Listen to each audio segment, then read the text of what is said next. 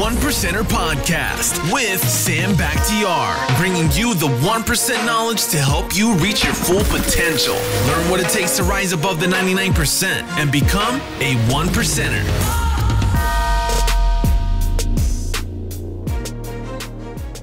What's up, everybody? It's your host, Sam Bakhtiar with the One Percenter Podcast. I got my man, Cody Stevens in the house. What's up, Cody? Man? How's it going, brother? Man, thank you for coming to the house, brother. Hey, I appreciate you having me, man. Man, this has been a long time in the making, man. We've been talking, we've been friends, we've been communicating through social media.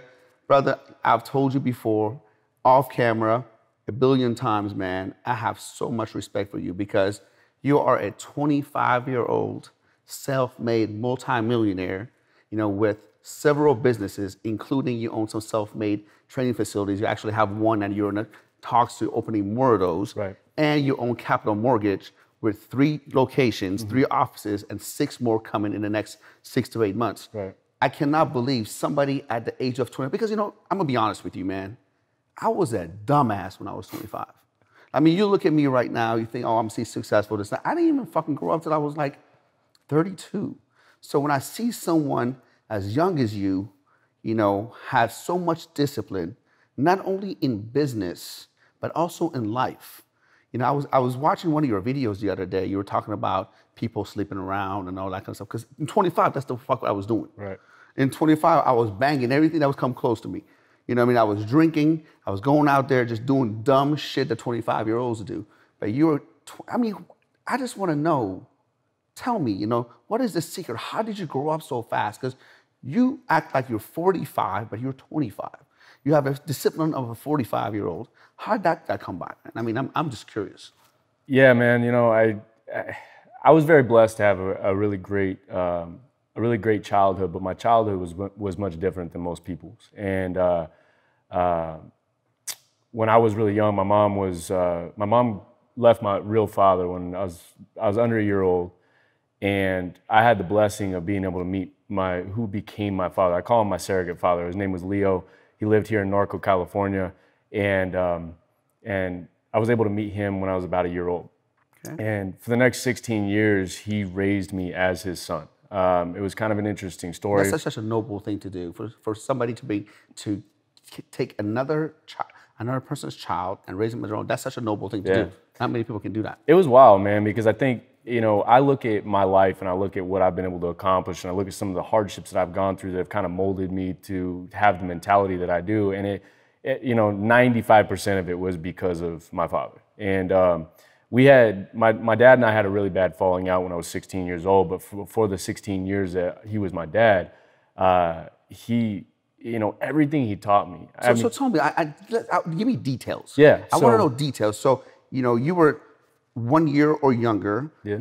He took you as his own son. What did he teach you? Tell me some stories. Tell me some nuggets. Yeah. So my dad was a horse trainer, and it's funny because anybody who hears me talk, I always use analogies a lot about animals and how to train an animal and how that can reference and apply to humans and everything. And it's interesting because my dad was a horse trainer, but one thing I remember my dad telling me throughout my childhood was, he said, Cody, if you ever have to explain why you tell somebody no, then you didn't set a good enough expectation. Mm-hmm.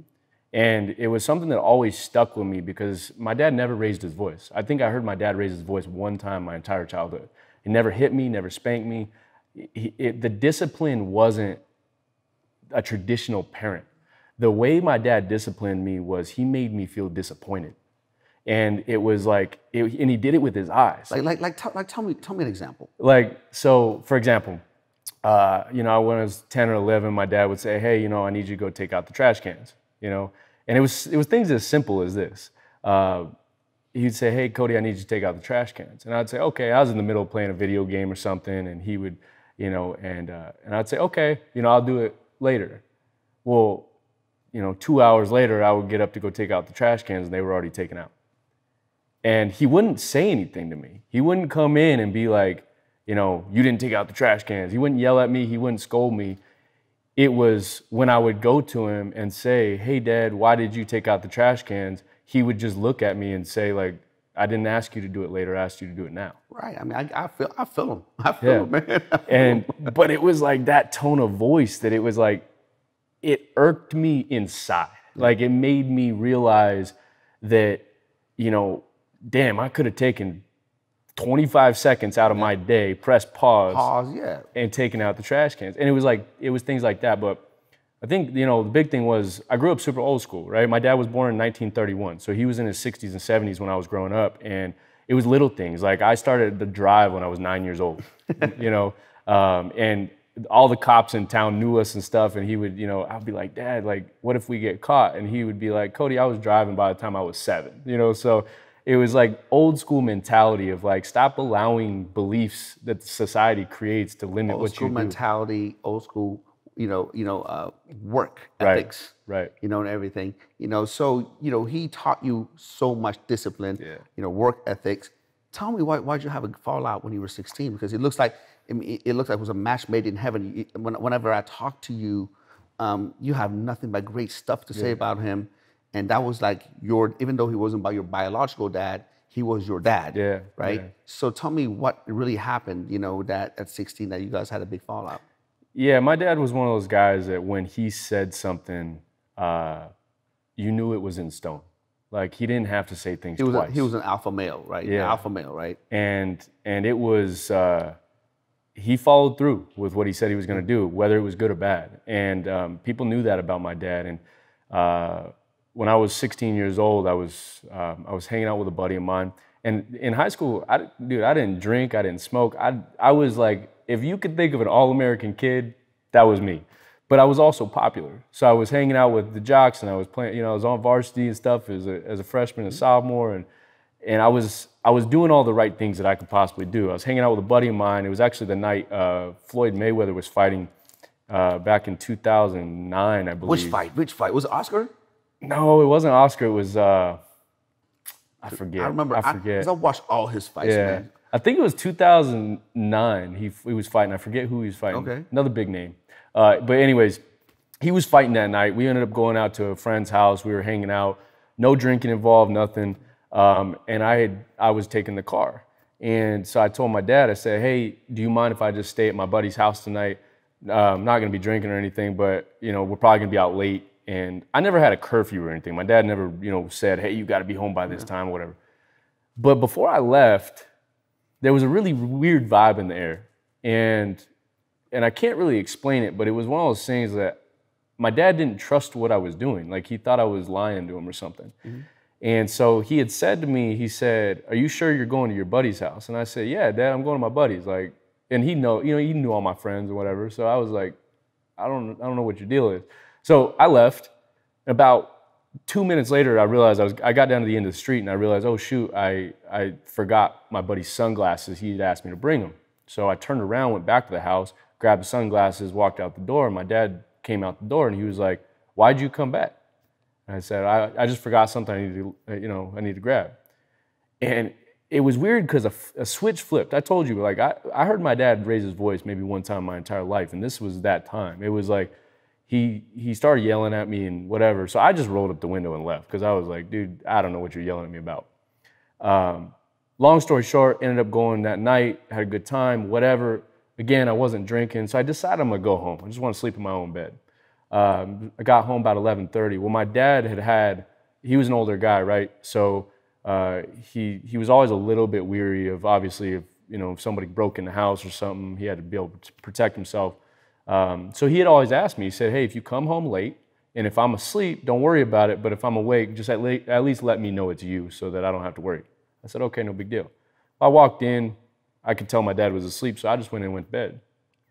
That night, he came in, knocked on the door about an hour after I got home, and asked me, he said, why'd you come home? And I said, I just want to come home, Dad. Like, no big deal, like, just want to come home.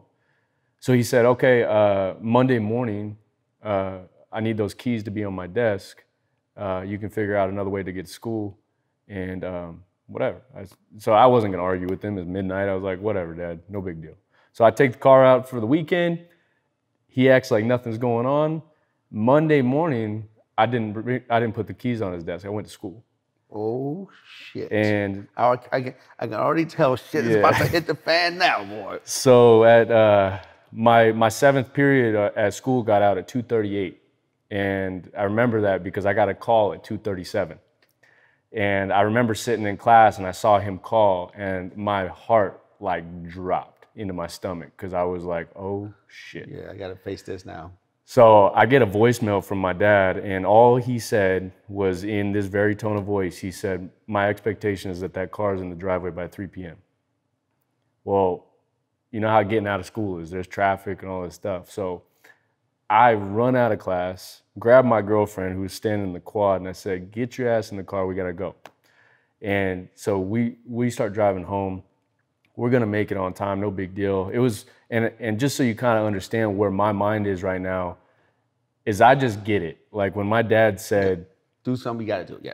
You be there. Yeah. So we're driving down the street and I actually stopped. I don't know what it was, but I had a really gut feeling, intuitive feeling. I was like, something wrong is gonna happen right now. And my dad and I had never had that relationship. It wasn't something where I needed to be afraid of him or anything like that. I mean, he's 75 years old. I'm flipping, young kid, athletic. It wasn't like, but he's an old cowboy kind of guy. You know? But he was just, he's I tell people all the time, like, you can think of my dad as a person, if you've ever seen the movie Gran Torino, like. He's like that Clint Eastwood kind of, I can see that. I'm imagining, that was exactly who I was imagining, you know what I mean? Yeah, Clint Eastwood and Gran Torino is like an exact example of my dad. So we're driving down the street, I tell my girlfriend, I say, hey, I'm gonna let you out at the corner. And she's like, what? She's not understanding what the hell. I'm like, trust, I don't know why I feel this way. I would have got out of the car myself and had her drive the fucking car. You know what I mean? So, I'm just letting you know, man. You got to be smarter than that. It's a trip, man. I would have faced him at that time. But go ahead. So I said, all right, cool. So she's like, I'm not getting out of the car. I said, okay, here's the condition then. I said, you walk in that house with me. Here's what you need to do. I said, you're gonna walk into my room. You're gonna lock the door and you're gonna open the window. And she's like, why are you freaking out? And I'm like, I don't know, but I'm telling you something wrong is gonna happen. So what was your mom? My mom lived in Temecula at the time. Okay. And we'll get into my mom in a minute, but yeah, but she's so you stayed with him. Yeah, I lived with my dad most of the time because I went to school in Northville. Gotcha. So she walks, we get in the driveway, girlfriend goes directly in the room. I make sure she locks the door, everything, and I walk into the living room and my dad had always taught me to never get over emotional, just ask questions, make sure you understand the reasons why things are going on so you can solve problems, right? So that's the way I walk into the room. I walk in the living room and I'm like, hey Dad, can we have a conversation real quick? And he's like, as soon as you give me the keys. I said, all right. So I tossed him the keys. He's sitting in a chair just like this. My dad was old school, right? So he sits in his chair all day long, playing crosswords, eating Hershey Kisses, whatever, just reading, old man stuff. And so... shit, that makes me old because that's what I do. so he's sitting there just chilling. And so I toss him the keys and I'm standing in front of him. And I said, okay, can we have a conversation now? Very calm, nothing. And he said, there's nothing to talk about. And I said, well, Dad, you're taking the car from me. I got football practice. I got all kinds of things going on. I need the car. Well, you need to have some respect for me. I said, Dad, I don't know that I've ever shown you disrespect. And if I have, I didn't mean to. What can I do to make sure that you feel respected? And he said, you need to do what you say you're going to do. I said, okay, I'm not really sure where we're missing here. I realized quickly, so my dad had told me, he said, he was sitting in his chair and he said, Cody, I'm going to just tell you right now, you just need to shut your mouth and walk out of the room. And again, that was flabbergasting to me. Because you never had that before. We never had that relationship. So I'm like, what in the world? Like, I'm stunned, right? So I'm like, Dad, really? He was beyond pissed that you didn't leave the car on that day. You took the car there. Gotcha. Right. I think that was what it was. Yeah. So he was pissed off and I said, Dad, really, you're gonna tell me to shut up right now? And so as soon as I said that, he started to get out of his chair. And my number one mindset was like, I am not gonna hit my dad. So 75 years old. Man. He's 75 years old, man. I'm not gonna hit my dad. So I started to walk out of the room. As soon as I took a step to go walk out of the room, he reached down from his chair, flipped over a book, and he had a 9mm pistol. And I was probably standing by the corner of his chair at this point. So he just reached up. My dad was 6'4", so he had a big reach, and he literally reached up, put the gun straight to my head. And I was facing walking out of the room, so I had a gun at the side of my head.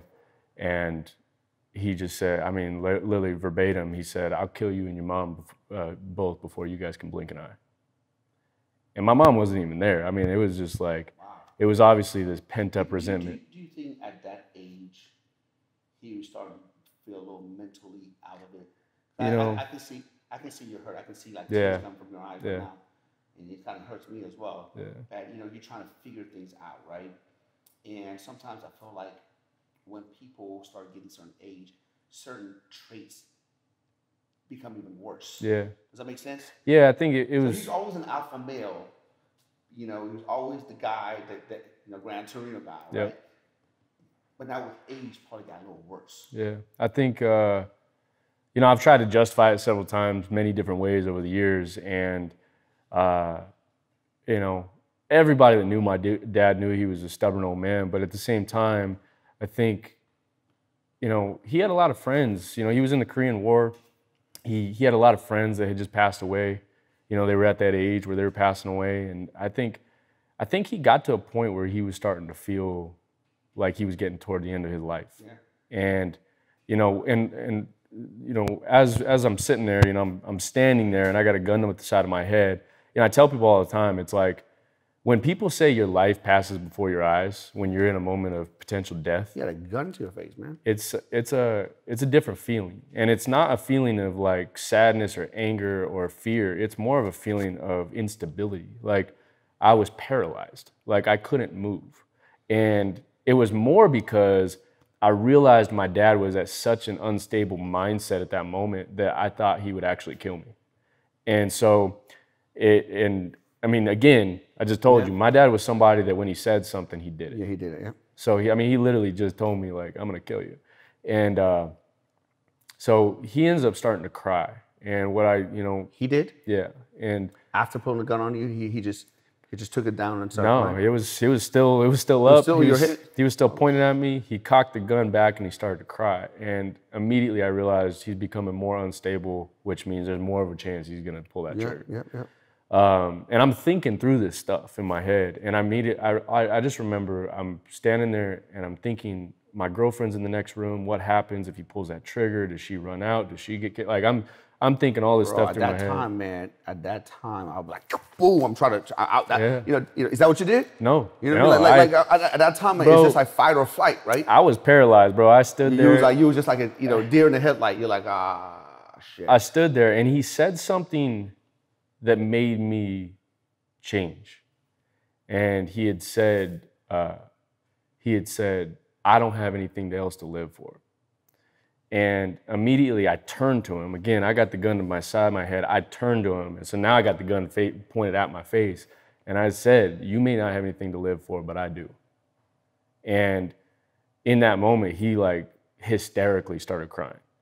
And I literally just looked at him, and it was funny because in the split second before that, I literally just started praying. I was like, "God, I don't care what it is, but give me some kind of words to get out of this." And so I turned to him. I said, "I got something to live for." And he immediately lowered the gun. I walked out of the room. I hadn't started crying by this point. I was just emotionally stunned, right? Mm-hmm. So I walk to my bedroom where my girlfriend was, and I knock on the door. She opens the door, and I literally didn't say anything. I just started crying, and I didn't make a sound. Tears just started streaming down my face, and she was like, "What's wrong?" And I literally said, "Let's go." And so we walked out the back door. Actually, before walking out the back door, I had said to my dad, I yelled through the house, I said, "Hey, Dad, I'm letting you know I'm going to go ahead and walk to the gym." Because I used to walk to the gym all the time. Like nothing happened. He goes, "Okay, see you when you get back." And it was like the most defeating feeling in the world. So we walked out. In Norco, they have horse trails instead of sidewalks. So we were walking out, walk on the horse trail, and I started walking, and the first thing I did was we get about 200-300 yards from the house, And you start fucking running. No, didn't start running, nothing. My girlfriend's asking me what happened. I can't freaking talk. I'm like freaking out. I call my mom. My mom had a really fucked up childhood. Like, if I, it's one of those things like I need to write a book about her. So I called my mom and I said, hey, before you make any decisions, you need to promise me you're not going to call the cops. Because my only thought process was at this point was if the cops show up at my dad's house, he's going to take his life. Yeah. That was all I could think. And I didn't want him to kill himself. So I was like, that motherfucker would have a shootout with him. Yeah. I was thinking Gran Torino moment. Like, he's going to freaking pull a gun just to get him to kill him. Like, I couldn't, all I could get was like, he's insanely emotional right now. Something bad's going to go wrong. So my mom goes, okay, what's going on? I said, I need you to come pick me up at my buddy Lucas's house in an hour. I'm going to be over there. And, I said, I don't need you to ask any questions till I get in the car with you. She goes, okay. So call my buddy Lucas. He lived kind of down the street. I said, and he could tell immediately. I got on the phone. He could tell I had been crying. I said, I need you to pick me up on the corner of Sierra and 5th. He said, I'll be there in 5 minutes. Didn't ask any questions. He pulled up. Me and my girlfriend both got in the truck. He literally didn't even ask me any questions for the entire day. That's a good friend. That's a friend, man. That's a friend. I tell everybody that story, and I leave that part in the story just because I need people to understand, like, sometimes you just need people to let people go through what they need to go through. Bro, yeah. You gotta, I know sometimes I need my bitch moment. Yep. You know what I mean? Yeah. I'm like, please give me my bitch moment. Yeah. I need a bitch moment right now. Right. Like, well, what happened? What's going on? No, let me have my fucking moment. Right. And not too many people with a fucking pride. What happened? Fucking form of opinion and all that kind of shit. It was wild, man. I know what you mean. Yeah, man. So that was the falling out we had, and for a few months after that, I never told anybody what happened. In fact, I didn't tell anybody what happened for years. Yeah, you don't want that, man. I didn't want my dad to have a bad reputation. Yeah. I was aware enough, and I think I was mature enough just to understand that, hey, shit happens in life. It wasn't anything personal against me. It was just probably some insecurities he's got going. I always tell people this, man. When this shit happens within the family, it has to be contained within the family. Yeah. And when other people gets involved and other fucking people's opinion gets involved, I said, unless the relationship is 100% over, nothing should be said outside of it. It's so true, man. It's so true. My dad passed away in October last year. In fact, that was the day you and I met. It's so funny. I was going to bring that up. Yeah, man. That's something I remember. Yeah, I remember meeting you, and you were very distraught. Yeah. I remember, to say, you were gracious enough to still keep your word to meet me.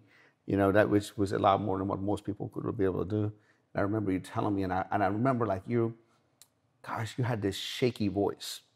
And I remember that day, and I could see the pain through your eyes and your body language. It was tough, man. I think it was one of those moments like my dad and I didn't talk for 10 years. And I tried to reach out to him several times, but stubborn old man. And it was one of those things where there was an unspoken word that everything was good. Like, I don't have any regrets. It was one of those things like when he passed away, I think it was just like, I'm more glad that he's finally at peace. Just it's so sad, man. Because I always look back and look at it. I'm like, fuck. A lot of times we have beef and issues with people and over some stupid dumb shit. Yeah. Right. Now, obviously, this wasn't no dumb shit. This was pretty fucking severe. Right. But how many times you had beef over some dumb shit? It's wild, bro. I mean? Dumb shit. It's like the video I posted this morning, man, on Instagram. Yeah. I'm like, bro, there's like these tiny things. You don't even think about them, right? It's just these little tiny things that sometimes just hit you like a flipping atomic bomb and just make you realize, holy shit, man, like you get a chance every day to live the happiest life you possibly could. I had somebody, get in a fight with me or something like that. Why'd you unfollow her? Because I don't want to fucking follow her. Right. I have to explain myself. Right. I don't have nothing personal about it. I don't have nothing personal. I just don't want to fucking follow her. Right. You want to fight about it? Let's fight about it. Right. But people get into these dumb kind of shit and then they don't talk. And then next thing you know, man, it's like, here's the problem, man. It's like looking back, I can almost pretty much bet, and you can correct me if I'm wrong, that there's a part of you that regret that, you know, you guys didn't have a relationship for 10 years until you died, you know what I mean? If I could have had it the other way, Yeah, you would have. hell yeah, man. I mean, I remember the and day. I know him too. I mean, he was in his deathbed. Yeah. You know, you know, he was in his deathbed. Don't you think that he wanted you on his side, or Yeah, I mean, you know, on a thing over what? You fucking took a car for a day. Yeah. You know, it really came down to one thing. Yeah. You said you were gonna leave the car, you know, for one fucking day. Right. Big fucking deal, right? Man. So you know, there's so many other things to be mad about in life, and there's people out there, you know, homeless and fucking arms and leg cut off and got all kinds of terminal illnesses, and we're fucking fighting over some bullshit. Yeah, man. I know this conversation's been somewhat deep, but it's like I tell people all the time, it's like I get these, I don't know what it is, but I just, you know, I think there's and you know what I'm talking about here. There's like a difference between people that say they want to help people and then the people that actually truly give a shit. Like the people, like, you know, you have those friends where you're like, I don't care if I was across the world. I could call this dude and he'd be there. I could call this person. You're one of them. You're one of them. I mean, Cody, I mean, look, man, you know, we don't know each other that well. You know, we met a few times and all that kind of stuff, but the little conversation that I had with you and, you know, been around you, you know, we don't talk every day or every week or every month. Right. But I can bet, like, you know, I can pick up the phone, say, Cody, hey, I need a little help here. This, I know you'll be there. Yeah. And I think we have the same, you know the same about me. Those are the kind of friends I need. I don't need a girlfriend. Yeah. You know, I don't need a fucking wife. I need a fucking friend. Right. You know what I mean? I don't even want my wife fucking calling me 10 times a day. Right. You know what I mean? I got shit to do trying to get work done. Right. You know, when a friend becomes fucking high maintenance like a wife, man, I'm like, fuck, man, you gotta go, man. You know what I mean? It's not the kind of relationship I want to have. True, man. You feel me? I think that was kind of the thing that, you know, as, you know, it kind of get back to like the track is, you know, for the couple years after that happened with my dad, we had, I had about a year and a half where I had a really unstable life. Like I was digging through trash cans, I was collecting bottles, I was doing anything I could possibly do just to make a buck. This is after you separated from your dad? Yeah. You went to stay with your mom? I went to stay with my mom for about 2 weeks, and part of the problem was my girlfriend I was with at the time, we were actually together for almost 8 years growing up, and she had a really rough family life. So she was actually living with me at my dad's, and you know, I used to get shit for that for a lot of people, but you know, she needed a really safe place to be. Mm-hmm. So she stayed with me at my dad's, and when obviously everything happened with my dad, I went and called my mom and said, hey, you know, I need her to be able to move in with us. You know, she can stay in the room downstairs. Like, I don't need you to be okay with us being in the same room or whatever. I just need her to be in a safe place. And my mom wasn't cool with it, and I could understand why. So I made a decision. I said, then I'm gonna go do my own thing. You know, and I was 16, and I give kudos to my mom today because she allowed me to do it. Yeah. So I slept many nights in my car. Started my first business when I was 16. Hey, you had to figure somewhere out, but you had a ball and chain. That's so it. You had to take care of your ball and chain too. Bro, you got to figure out when people are dependent on you. That's a different level of desperation. Yep. I tell people all the time, like, you can't fucking think about success until you felt desperation. Yeah. Plain and simple. So true, man. Been there, done that, my friend. Yeah. So that was a really, really iconic part of me growing and maturing. And it's funny because, like, I've always gotten that. Like, dude, you flip and act like you're 30 years older than you are. And it's like, I know, you had to mature up. You have to. You had to. When you had do or die at 16, you know, when you had a gun pulled to your head, when you didn't have the best of situations and upbringing, right? You know, you kind of build those mental scars and those things that, you know, you do. I gotta grow up. You know, I gotta grow up. I don't have any other way. You know, you had to fiend for yourself. You had to protect yourself. You had to protect whoever you were with at the time. You know, and that's what made you who you are today. And right. So a lot of times when I was growing up, Cody, you know, at the time I was like, why this is happening to me? Why are we like this? Why are we like that? Not realizing that that's God's superpower. Yep. You know what I mean? Have I had an amazing dad and an amazing mom, right? You know, and, you know, a house like this, you know, growing up. Maybe I wouldn't be as motivated, or maybe I didn't have a fucking complex like I need to go fucking crush it everybody, you know, every day. You know, I get up because I have a complex. My biggest fucking fear is, you know, being fucking broke and not being able to provide for my girls and for my family, for my wife the way my dad didn't, you know, provide for me. Dude. You know, and so what was my biggest devastation became my biggest superpower. Amen to that, brother. I think I tell people all the time, my biggest fear in life is not being at peace. And it's funny because when I get the question of like, you know, what do you feel about your dad or whatever, it's like, I love him. I have zero bad feelings. You're here because of your dad, no matter what this is. You know what I'm saying? You're here, your work ethic, everything that you become, because it's all those things he taught you along the way.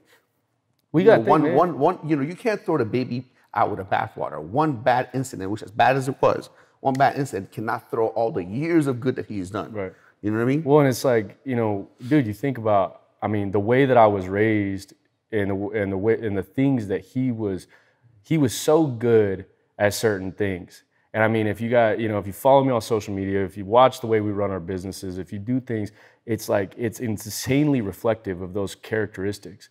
And I mean, it's literally how I set my core values for my companies. It's how I brand myself. Like, you know, you mentioned, you know, one of the videos I did last week about sleeping around. It's like, it's stupid shit like that where people don't think those things are a big deal. It is a huge deal, bro. It's a huge deal. When I heard you say that, it's something I thought about so many times, you know, and it's funny, man, you know, because, you know, when I didn't have that mentality at your age. If I did, bro, if I was thinking the way you were thinking right now, I'll be a billionaire, not a millionaire, and I guarantee you're gonna be there. You're gonna be at B. You know what I mean? Part of my blessing is that I get to, and not to be cliche, but I get to spend my time in a circle with people like you and people that I've been able. I can tell you right now, I'm not smarter than anybody.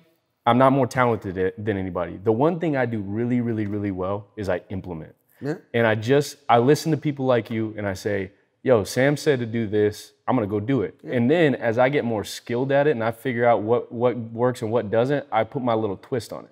Well, they say success follows speed. Yeah. Speed of implementation. Right. Some people, you know, you get ready, aim for the right time, for the right place, for the right people. You know that's just not gonna happen. Sure. You know, you shoot and then you course correct along the way. Right. You know, most people go all through their life waiting for the perfect moment and all that kind of stuff. And I always said speed of implementation is one of the key things to success, because what does it do? Speed of implementation just makes you fail faster. Right. And the faster you fail, the closer you get, closer you get. So let's talk about business right now. Yeah. You know, that was a history. I love your fucking history, bro. I love the fact that nothing was handed to you. Everything was you've done it through hard work, through perseverance, through learning lessons, through pulling a gun out on you and threatening your life. You know, I love that. But let's talk about, you know, your business philosophy. Right. So for all the entrepreneurs out there that you see right now, you know, what are some of your, you know, top 3 advice for people who want to get into entrepreneurship, want to start their own business, and want to crush it right now in this economy? I'm gonna say number 1 right now is, you know, we're in a world where you need to be the best version of you, and it's not just about walking that in your business, it's about walking that in your life. Sure. You know, I think it's funny because when I'm naturally a more reserved person, I kind of sit back, I don't like to be out in the forefront. But one thing I realized quickly was like, dude, I have a lot of good shit to say. Yeah, you do. And I've had the blessing of being able to learn and be educated by some of the top people, not only in my industry, but top entrepreneurs in the country. Yeah. So I need to be able, part of my value is being able to give that back. Yeah. And if I'm not taking an initial approach of being able to say, look, let me come help you, or let me be in a position of at least walking my talk on a consistent basis, dude, I'm no more valuable than the guy standing there that's not doing anything. Yeah. So the number 1 thing is just be the best version of you and be willing to be loud about it. Yeah. You know, it's not about showing off. It's about just being you. You said something very profound right now. You said, I won't be any different than somebody who's not doing shit, which is so true. Right. You're out there doing shit.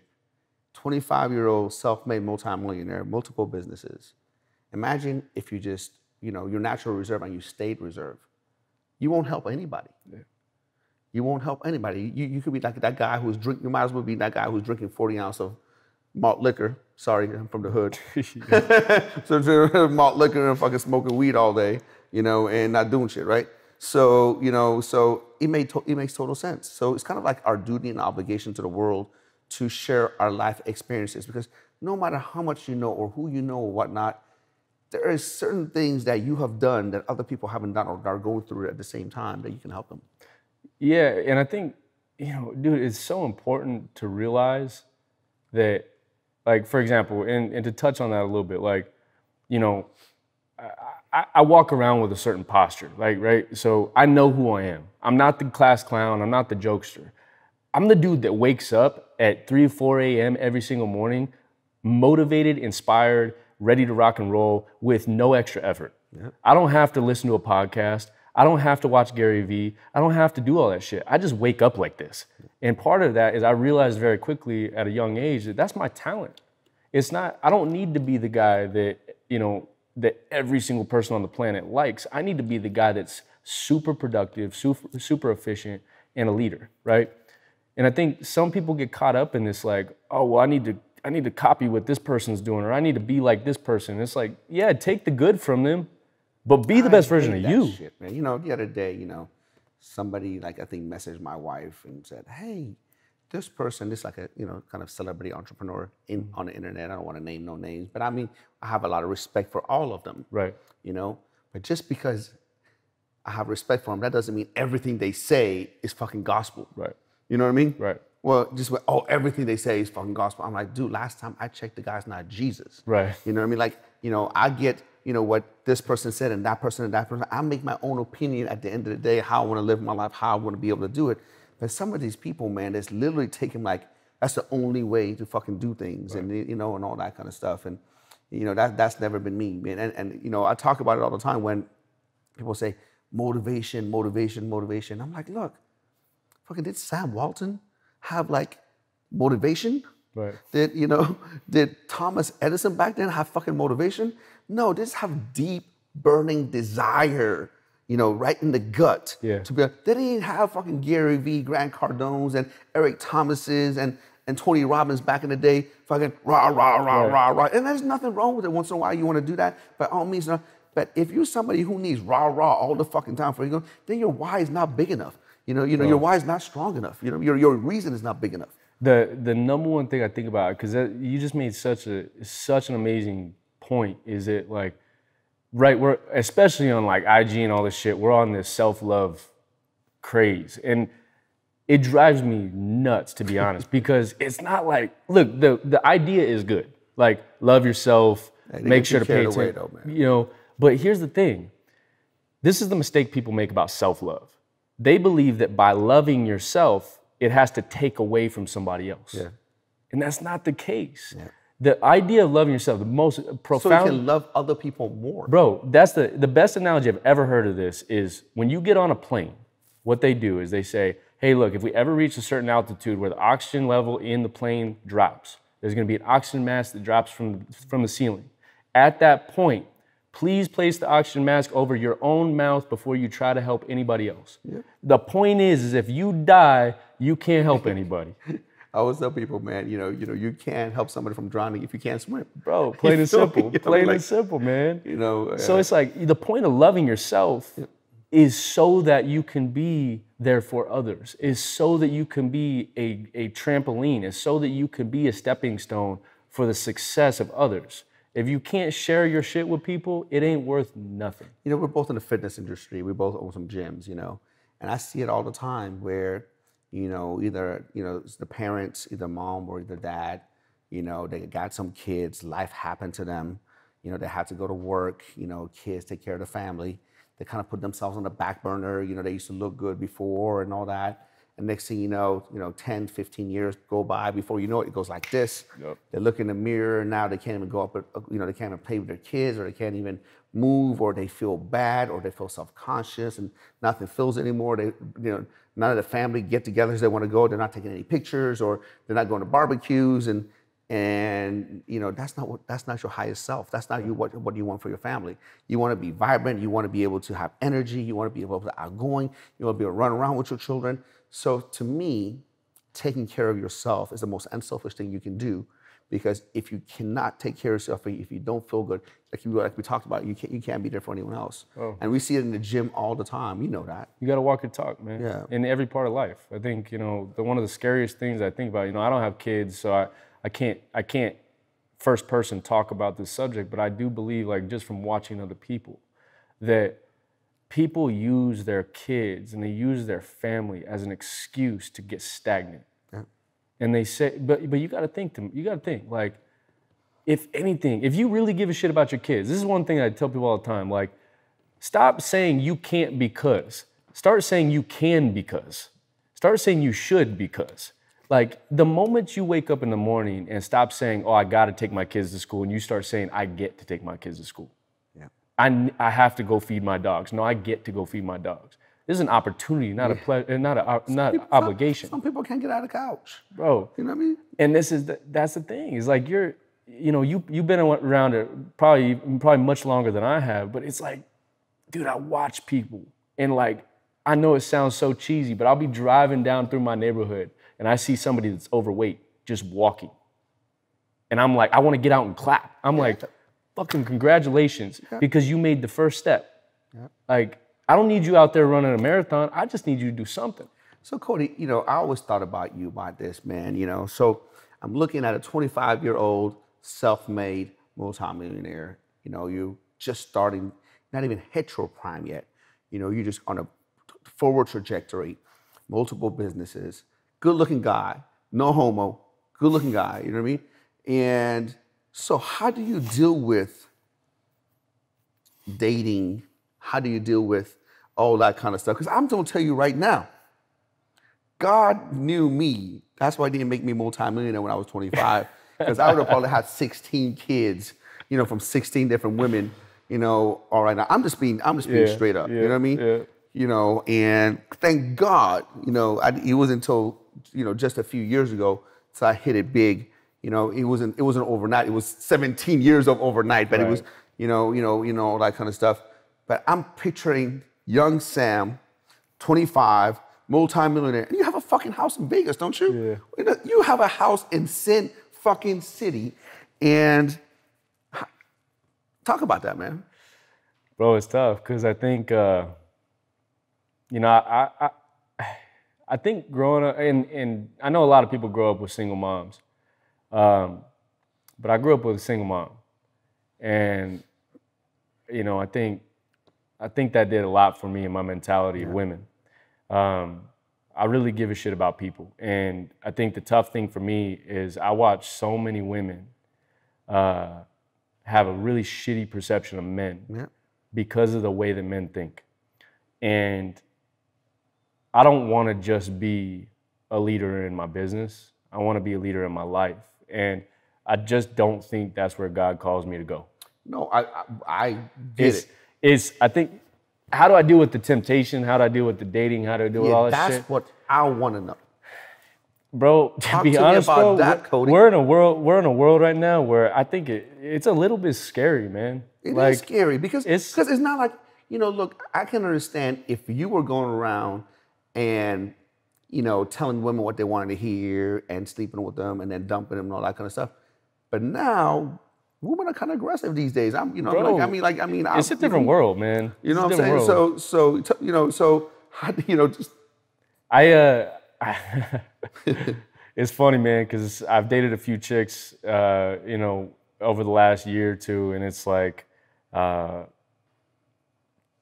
attracted, dude. I'm so attracted to like intelligence. Me, you know what? You know, I wish I was attracted to intelligence at 25. I was attracted to butts and boobs. Yeah, that's what I was attracted to at 25, man. You know, I'm only till like 3 years ago, man. Like, you know, it was like, man, you gotta have something.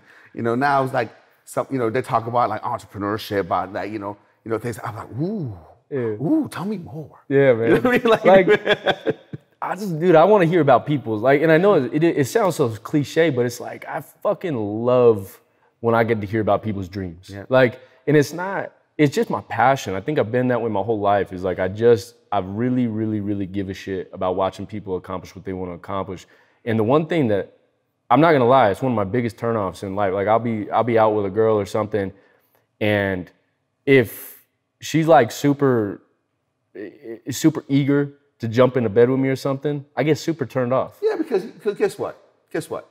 You ain't the only motherfucker. Exactly, that's my point. You man. ain't. You're a good-looking guy, but motherfucker, you ain't the only one. Yeah, you know what so, I mean? They jump in the bed. Because a lot of people think like, oh, I'm all that. No, Mama, she's done that with other people, man. Yeah, man. So it's I don't know. It's a fine balance. But I'll be honest with you. Like, I'll be real with you. I mean, one of the reasons why. So I'm doing another sober year right now, and I've done it once before. I like alcohol. I'm not gonna lie. I like alcohol. It's funny because I just started drinking. Really? You know, I just picked it up as a hobby. I never used to drink. Right. But now, like, I have a glass of wine here and there. Yeah. You know, usually before I was drinking, I was like 2 or 3 times a year. Yeah. But now it's maybe a couple of times a week. Right. With dinner, have a glass of wine, right. and all that kind of stuff. Bro. And I tell my wife it's because our little son, man, he cries too much. I need something to cope with. Yeah, man. It's like, I like alcohol, man. I've never done it. I've never gone out and been like, yo, we're gonna get fucked up tonight. I enjoy sitting down, having a glass of scotch, smoking a cigar, chilling out. I like having drinks with friends. You know, it loosens me up a little bit. I think you can probably vibe with this a little bit. Is that obviously when you're running a business, especially when you're running, like, I'm running multiple businesses, and right now I'm not at a point where I really have a big team that's helping me. I mean, I'm doing a lot myself. So it's stressful. Yeah. I mean, bro, I got gray in my fucking beard, and I'm 26 years old. So I was like, I started checking myself a little bit last few weeks, and I was like, yo, I'm gonna take another sober year. And part of it is because I don't like making influenced decisions. Yeah. I like making sober decisions. Yes. So part of it was I started realizing, like, you know, I'm hanging out with some girls, I'm doing stuff that it doesn't fit me. Like, it doesn't fit Cody. So I'm like, I'm gonna take another year, because I truly believe you walk your talk, and the people that are attracted to that shit start showing up. You know, 100%, man. You know, it's crazy you realize that. It's crazy at this age you realize that.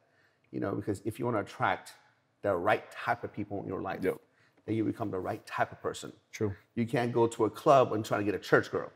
You feel me? You know what I'm saying? You go to the club, you're gonna get what you're gonna get. Don't expect a church girl to, you know, in an after-hour nightclub in Hollywood. Yeah, man. You know? I freaking tell people all the time, like, I see these girls on Instagram post pictures of their ass and doing all this shit, and I'm like, I literally, if I don't unfollow them right then and there, I generally mute their profiles. Cause, like, I'm like, the only thing I can think about is, like, what the hell has gone on in your life that makes you think you gotta do that? We just want attention, man. Bro, it's wild. You know, like, you do it all for a heart. You do it all for a heart. All for the gram, man. So what's next for you? You know, you have accomplished so much right now. You know, capital markets is blowing up. Yeah.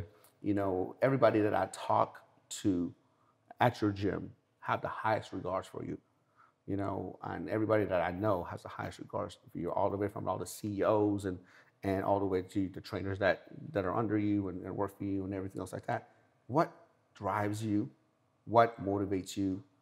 And what do you want to accomplish by the time you're 30? Because that's 5 years from now. By the time you're 30, I'm going to be on the sideline, like cheering you on, man. Man, I told you he's going to be a billionaire. Told you he's going to be a billionaire. Bro. Like, tell me your plans, bro. It's hard, bro. It's really, really hard. When you're, I think you can probably vouch for me on this. When you're in your 20s and you're young and you know that your ambition is probably greater right now than it's ever going to be in your entire life, sometimes you just put your head down and go with it. Yeah. And, you know, I think a lot of times people ask me, like, what's your vision? Where do you want to be? What do you want to accomplish? And it's not so much about a vision right now. It's a lot about a mission. Like, you know, I have a mission to change the way people do business. I have a mission to change the way that people think about themselves. And one of my missions in business is that I get tired of people treating each other like shit. And they use business as the excuse to do it. Yeah. They say, oh, it's cutthroat. No, it's not. You're just an asshole. Yeah, exactly. Like, it doesn't need to be cutthroat. It doesn't need to be cutthroat. Yeah, like we can win together. Yeah. Now, if you're competing against me, I'm probably gonna put my foot on your throat. Yeah. But if you and I can collaborate and win together. Why not? Why not do it? Dude, I don't walk into my offices and treat my employees like employees. They're my family. Yeah. They're my people. They're what keep us afloat and what allow us to thrive. They're more important to me than anything. Yeah. So I think that's the mindset that I want to help people realize, is that when you're going into something, that your business should not be separated from your life. I don't care if you're an entrepreneur. I don't care if you're working a job. You need to be aligned with wherever you go to work, because you're going to spend 60%, 70% of your life at work. That business, whoever the hell you report to on a daily basis, whether it's yourself or somebody else, needs to be completely aligned with what you want to accomplish in your life. Because otherwise, you are wasting your time. Mm-hmm. So my mission right now with the businesses that I'm operating and running is that I want to establish a culture of people. Yeah. I want to create my environment. I want to establish something of self-belief within the people that are around. In the vision, I just have realized, look, if you have the right intention and you're willing to execute on the right intention, everything will come to play. Yeah. So you don't got to worry about the money. You don't got to worry about what you're going to have or where it's going to go. It'll come together. So, but the end all be all is to create, use these next, I got 4 years. I tell people all the time, I got until I'm 30. When I'm 30 years old, I will have the ability to retire if I wanted to. Yeah. And it's more about being able to establish residual source of income and be able to do those things. Not so much that I can just say, hey, I'm gonna go sit on a boat and do what I want. It's so that I can truly spend 100% of my time going after impacting the world. Yeah. That's it. Brother, it's crazy. When I sit down with someone like you at this age and talk to you, and the whole time when I'm talking to you, it's like, in the back of my mind, I'm like, this guy ain't 25. This guy ain't 25, because your whole mentality is just in a whole new level. Like I said, I wish I had half the mindset that you have at 25. So it's a pleasure to have you. For people who don't know you, tell them how to find you and your different businesses and everything else like that. Yeah, best place to find me is Instagram. I mean, that's kind of the world of the millennials. What is your Instagram? So Instagram is Cody C. Stevens, just at Cody C. Stevens. At Cody C. Stevens? Yep. And Stevens is spelled how? Stevens. Okay. So find me on Instagram. Company name is Gapital.inc. Find us on Instagram, find us on Facebook, same thing. Gapital with a G, so Gapital Inc. And then you obviously self-made training facility, Chino Hills. You guys can see that one. We've got some plans. We've got some plans to expand some self-mades too. I bet you do, man. So yeah. Shout out to Miguel Aguilar, man. He's one of my favorite people in the world. You know what I mean? He has a crazy story, as you know. Yeah. And matter of fact, I'm supposed to meet up with him on Thursday, do a little dinner. Yeah, that's funny. I'm meeting with Miguel Thursday too. We got Miguel. That's how Miguel and I connected. Yeah. Was just kind of like, shit, we come from the same world. Yeah. So, different backgrounds, but very similar stories. So, I really appreciate having me, Sam. I mean, it's been fun, man, and it's always we got to have you back. Absolutely, brother. Thanks, Cody. Appreciate you. Thanks, bro. Thanks for coming over.